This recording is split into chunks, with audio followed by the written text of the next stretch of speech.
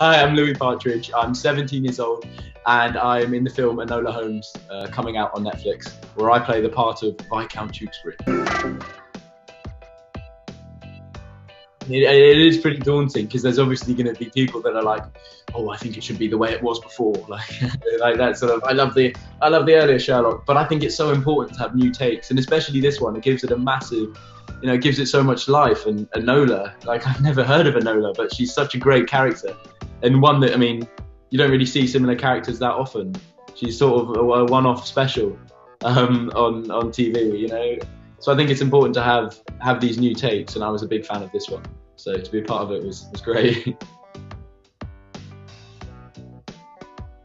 Yes, I would describe him as, I mean, you see him and he's quite, like, you think, who's this guy? Well, he looks pretty arrogant, like, I mean, I didn't like him when I first saw him. But then, he grows and develops into this person that's actually quite sweet, and you realise he doesn't really know what he's doing, and he's kind of lost. And so I think it's really sweet that Enola helps him, and I think their relationship's super powerful. And it says a lot about being independent and growth and friendships. I think it says a lot about that. And relating to Tewkesbury, I mean, it seemed difficult to start because it's set like 200 years ago, but I mean, he wants things that I want. Like, characters 200 years ago are not that different to how they are now. I mean, you realise there's more and more, but also stepping on set, it's like you see everything done up. It takes you back in time, so that helps me to get into character and relate to him.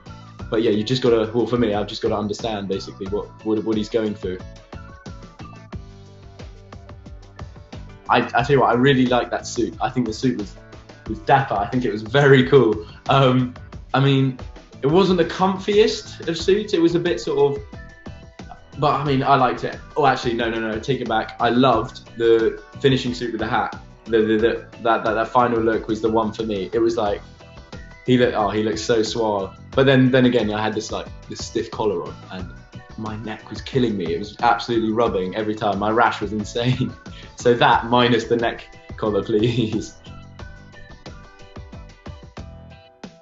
Okay, so there's this scene where me and Millie are pushing up against a wall, and there's Lestrade trying to get in on the other side, and we've got this, like, they're pushing up against a door, and he's trying to get in, and it's like, I'm not going to leave you, Enola. I say, I'm not going to leave you, Enola. She says, just go, Tewkesbury, just go. And it's like this whole scene has been building up. It's been building. Are they going to catch us? What's going to happen? How long are they going to hold it? What are they going to do? They're in this room. They're trapped. And she's like, just go.